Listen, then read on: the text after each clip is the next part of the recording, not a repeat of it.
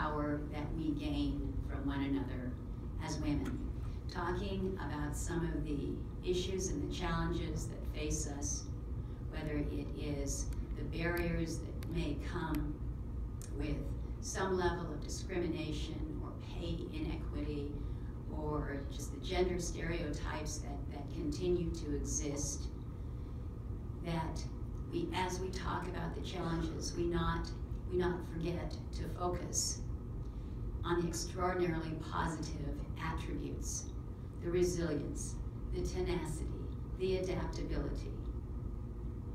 This is what you see manifested here in this room. We have extraordinary entrepreneurs.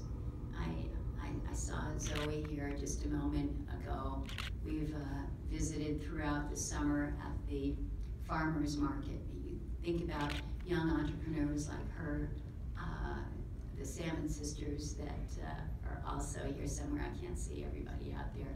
Recognizing the contributions of so many, those who have served us as our veterans, those who are our industry leaders, business leaders, those that are leaders in education, those that are advocates, whether it be for women and domestic violence, advocates for children, advocates for seniors. Again, you think about a powerful group of people, and that's what this room brings together. Now, I've been asked to speak this morning about barriers that I have encountered along the way. And I spent a lot of time thinking about this because I put myself to bed really early last night with Vicks. And Vicks, I don't know about you, but it brings about childhood memories for me. Because there wasn't a single cold that I ever had that my mom didn't smother my chest with Vicks. And I would squirm and say I hated it. And she said, putting Vicks on your chest is all about love. Now just relax, it's okay. And I do that to my boys who would squirm and squiggle, and I'd say it's all about love. And they'd relax. And to this day, I think that they still associate Vicks with their mom.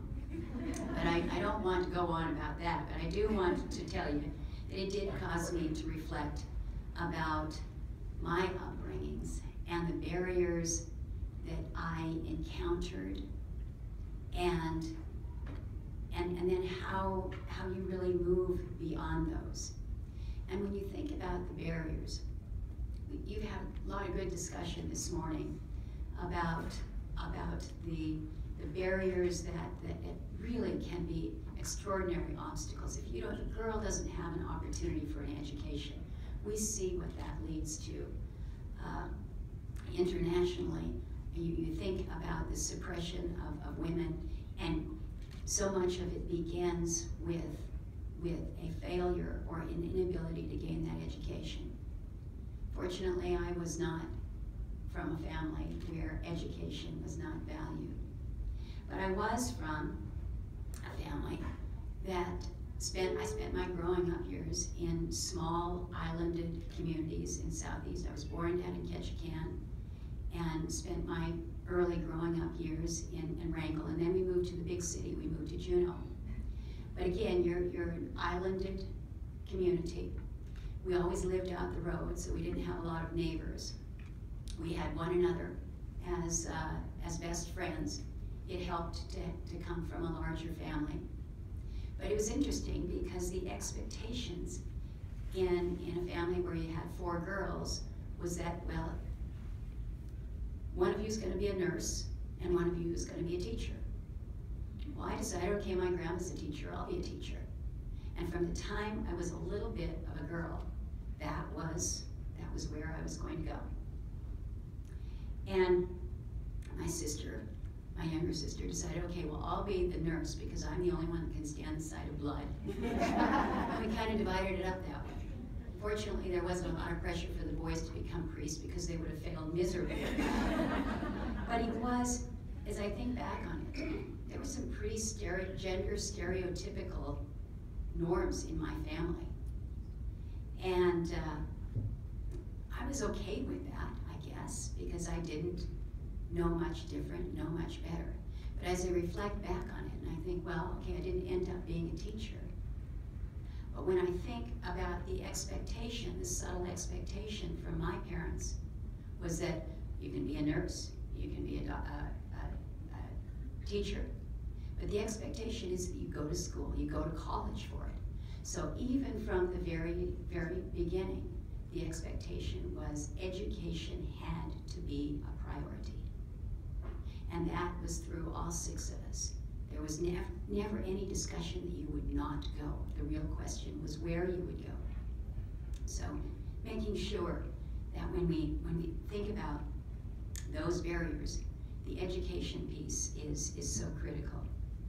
But again, when you think about the barriers that are out there, the gender stereotype that may be in place, low expectations, just an expectation that, well, you're a girl, you don't have to throw as well. I still hold that against my dad. I throw like a girl and that really bothers me. I'm sure I could have been a much better baseball player. But in my family, it was okay to not do as well in math and science as English, as history. It was just okay. All right, I was pushed to do well in school, but I kind of got a pass. Where was STEM when I was growing up? You know, I look at the STEM opportunities that we're putting in front of our young women today, and it's like, yes, let's knock down those expectations that girls can do this and boys can do that. There's no reason for any of that. But then you also have just your own doubt of self, of what you can contribute. And I mentioned to you, I wanted to be or believe that I was going to be a teacher. And I was in my sophomore year of college, focusing on an education degree, and I had to take an economics course. It was a requirement, and I wasn't doing well because I didn't care. I had a very lackadaisical attitude about it. I knew I could do better, but I didn't care. And the professor called me in halfway, right before midterms. His name was Russ Beaton. And Russ Beaton said to me, you better drop my class because I'm gonna fail you. I said, why are you gonna fail me? And he says, because you clearly don't get it and you can't get it. Well, I kicked my lackadaisical self in the rear end. I don't recall what I ended up getting in his course, but I stayed in his course. And then just to spite him, I changed my major from education to economics. This is a true story. When Liesl introduced me, she said I got my BA in economics. And it wasn't because I had this driving desire. It was because somebody said, I don't think you can do this. I guess it says something about my personality. But it was a reminder to me that I didn't have my own self-confidence to really push myself until somebody else said, maybe you can't do this. When you think about women going into political office, this is where you see a lot of the self-doubt. This is where you have women coming forward and they're saying, I don't have the experience. I may be too young. I need to figure out the balance with my family, and so I can't do that. It's too difficult for women to raise the kind of money that they need to raise to mount a campaign.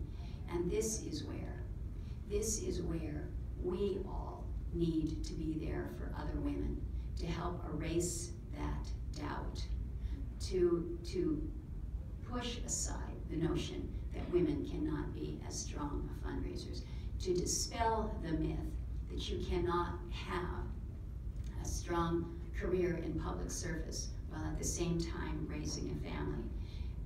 Letting people know that the experience on that resume has to start somewhere and is never, ever going to be convenient in your life to run for for public office. There will always be something else. It will be your family, it will be your career track, it will be retirement. There will always be something else that interferes.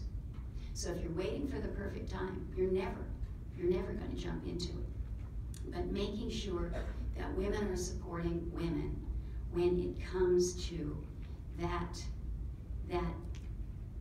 assurance that you got this, because we got your back here. There was a young woman that was considering running for the legislature. She was young. She was just out of law school. She was working as an aide in the legislature, but with pretty limited experience. And there were a few people who saw great potential in this young woman and said, we got to push her to do it. And I can remember the dinner that Liesl McGuire and I had in Juneau. We sat at a small table for two, looking out the window there, and I convinced Liesl that she didn't need to wait until she had a resume that was 2 pages long, that she had the passion, she had the conviction, she had the purpose to serve, and what she needed was some encouragement. And that encouragement from myself and from others allowed her to be a leader in our state, in our legislature, for a decade plus. And I'm just so pleased with that.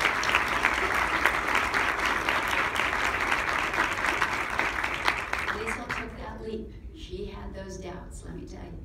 But she took that leap when others came around and gave her that support. Balance of family is one that, when I think about barriers to women, this is one that so many have struggled with. And it's not just in the policy making realm, it's in whatever professional career you have. I have served in that role of being the senator that raised a couple kids and living to tell the story.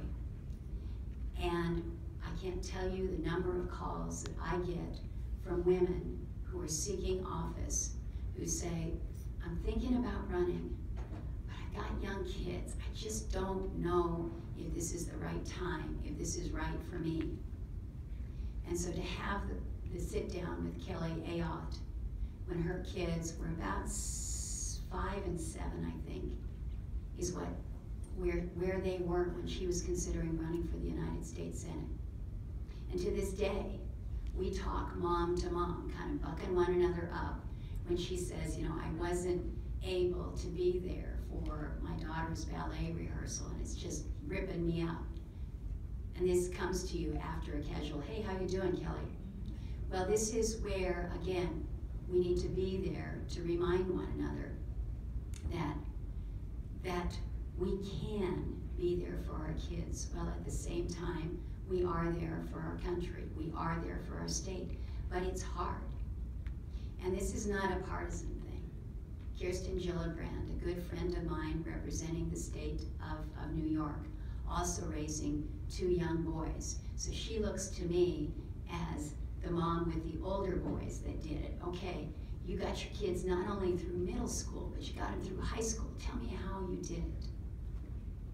You know what's interesting though is I never hear other colleagues asking Pat Toomey, who has a bunch of young kids, or Chris Murphy from Connecticut, who has several young kids. How are you doing?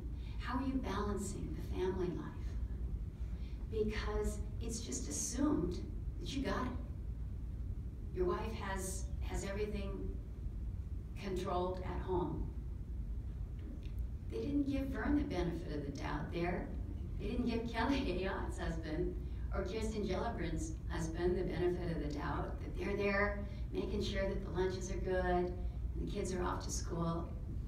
So it's kind of a double standard there, and I think we know that. And rather than getting held back with the fact that it's a double standard, I think the message is to do the best job that you can do every day as the best mom that you can be, the best senator you can be, the best legislator that you can be.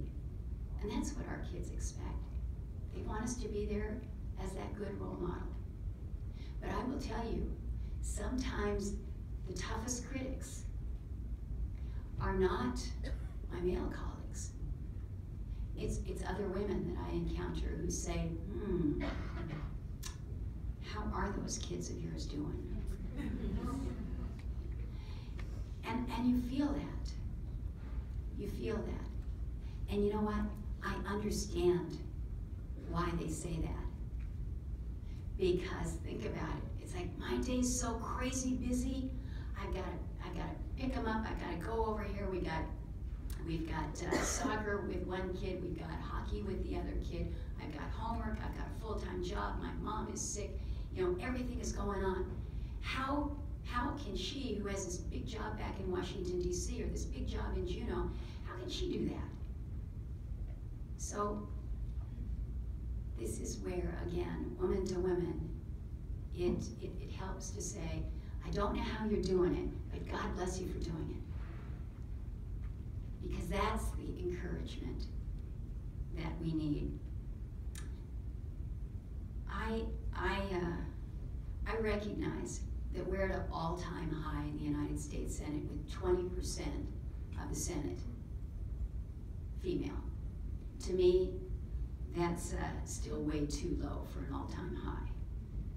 So we got a lot more work to do to make sure that when it comes to legislating, whether it's in Washington, D.C., or whether it's Juneau, that we have more women that are our lawmakers, that are our policymakers. And in order for them to get there, they need this kind of support. They need this empowerment. People have asked if I have experienced any level of discrimination or pushback in the United States Senate. And to be honest with you, by the time you're at that level, everybody has worked pretty darn hard to get there. And so I really do feel that I am treated as an equal. And that's important, because otherwise it's pretty tough to do your job. But there's still little things that you notice. Whenever there's a huddle of women on the Senate floor, 4 or 5 of us, and we're talking about, we could be talking about the weather. And every now and again, you'll have one of our male colleagues walk by saying, whoa, break it up here, what's going on here, what's going on here? It's like, well, we're just talking. When you guys get together in a huddle, you don't have the women say, oh my gosh, what's going on, what's going on? And it's somewhat joking, but it is just kind of a reminder that for many, it's still a new phenomenon, the presence of women on the Senate floor. It wasn't too many years ago, and I think I shared this at prior Women's Summit, it wasn't too many years ago that the women of the Senate achieved potty parity. We didn't have, you laugh, but we didn't have a real women's restroom on the floor of on the same level as the Senate chambers. The men have had their men's room, and the women had a converted broom closet just off of the men's room. And so it was a big deal. It was a big deal when just a couple years ago, the women of the Senate celebrated our new bathroom, because now we had more than 2 stalls. It was a big deal. It's kind of funny to think about it, but it is just a reminder that in many ways, women in the Senate were not even considered. They weren't an afterthought. They didn't become an afterthought until we got the broom closet. So we're making headway there. And I think in many ways, the way that we do it is the relationship building that we engage in. The women of the Senate, Republicans and Democrats, get together for our women's dinners about every 6 weeks or so. And it's sometimes we talk issues, but more often than not, it's just conversation. It's women getting together over food, a glass of wine, just kind of kicking your shoes off and just being with one another. And sometimes it helps to commiserate about what's going on or what's not happening or what is happening. And it's that relationship that I think lends to success. Liesl mentioned the energy bill, and I have to correct you. You said that we haven't seen energy reform in 6 years. It's 9 years. It's been 9 years. And so when I became chairman of the Energy Committee, I said, it's time. We need to do a major energy reform bill.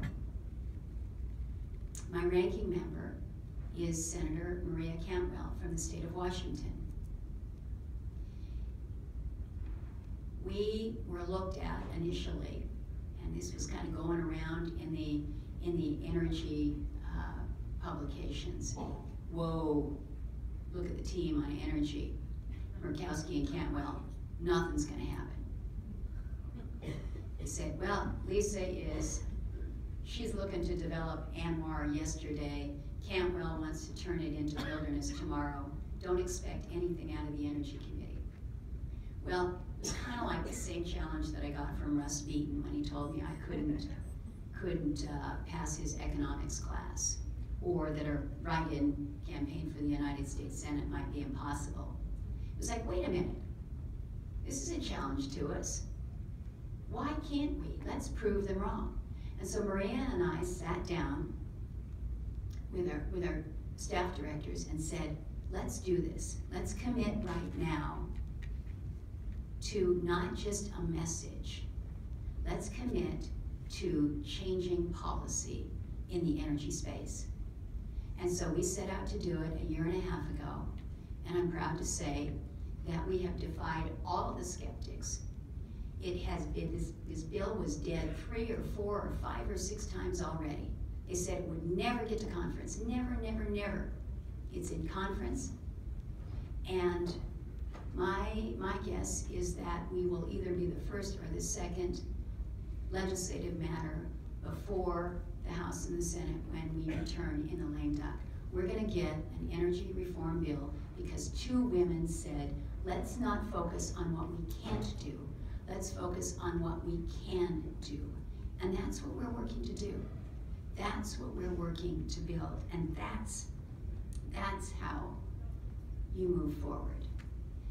You know, I still believe that women,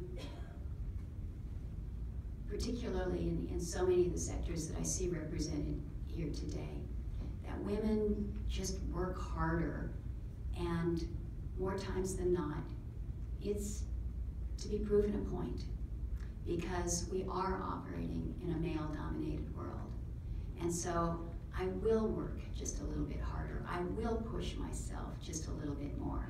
Sometimes it's to prove a point to me, sometimes it's to prove a point to others. But I think what we all have done is we have raised the bar. We have raised that expectation for young women, these young women that are here from West, the young women that I've invited to be my guests here today. I think we've just set the bar up there that anything you want to do, anything you want to do is possible. So don't let there be barriers that either you impose on yourself or that you allow others to perhaps impose upon you. And I think that's where we can really be making a difference individually and collectively. I'm going to leave you with one last story.